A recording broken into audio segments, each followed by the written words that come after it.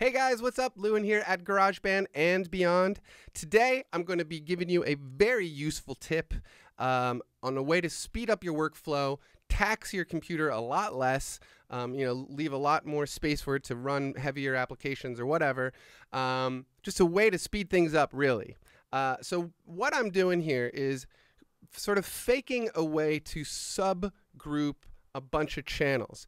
Now, if you don't know what that means, on a, typically a big mixer or Pro Tools or Logic, some of the more advanced recording programs or devices have the ability to create what is called a subgroup.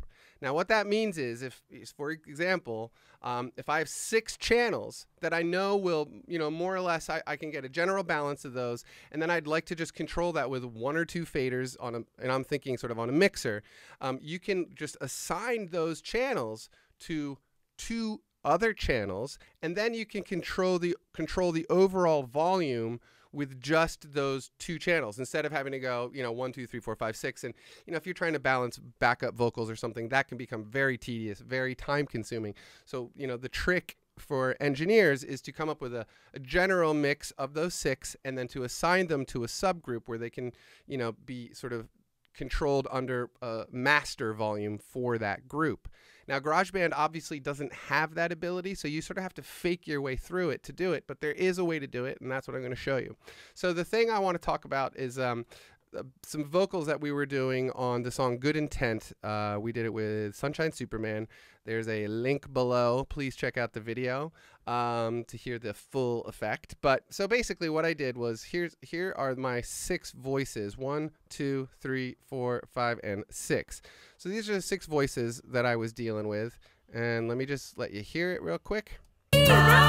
Oop.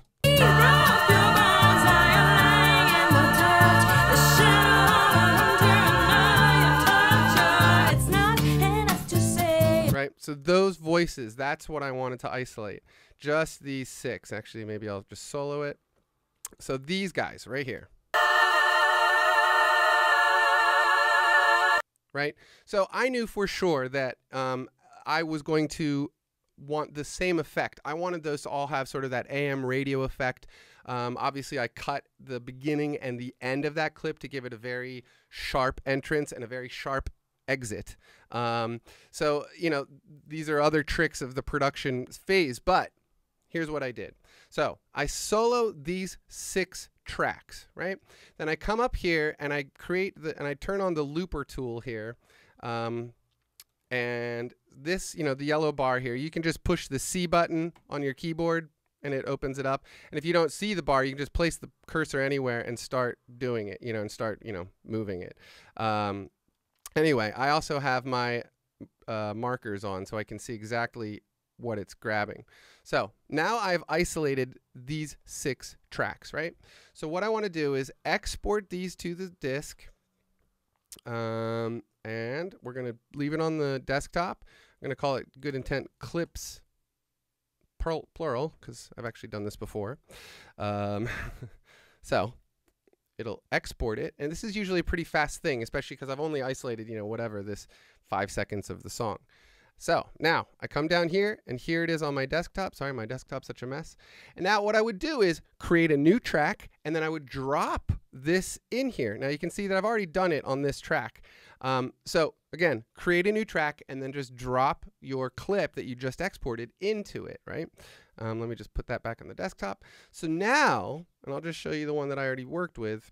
It's this one right here. And I just applied one effect to it, and I knew that I wanted it all, over to the left-hand side. So one thing I did do when I exported these, I kept them all at 12 o'clock. But this is up to you. You can control the panning of your tracks however you want. It's just that the subgrouped channel is just easier to control. So now all that stuff is all here.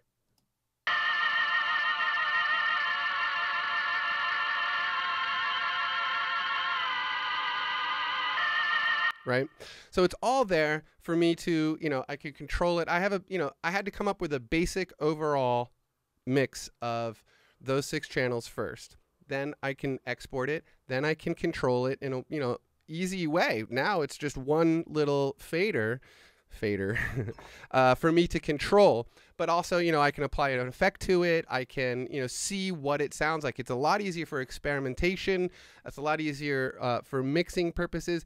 And, like I said, for experimentation, I wouldn't, for a second, I was like, maybe I won't keep it. Like, I won't keep the subgrouped thing. Maybe I'll just experiment with it and see what the effects sound like on all these voices. Instead of having to apply that effect to all 6 channels, I could just apply it to the one. That's the whole thing. So subgrouping, GarageBand guys, we're out there. I know you guys are out there, hopefully watching this video and learning. But we have to work within the limitations of what we have as home recording studio engineers. This is a daily part of our battle. So subgrouping is a great way to do it. This is sort of a fake way of doing it, but it definitely works, and it definitely speeds things up, and it makes life a lot easier. So hey, yay for that. All right, you guys, that is it for today. Please sign my mailing list. There's another link below for that on GaragebandandBeyond.com. Giving away stuff all the time. And subscribe to the channel, yada, yada, yada, yada. Thank you for watching. Talk to you later.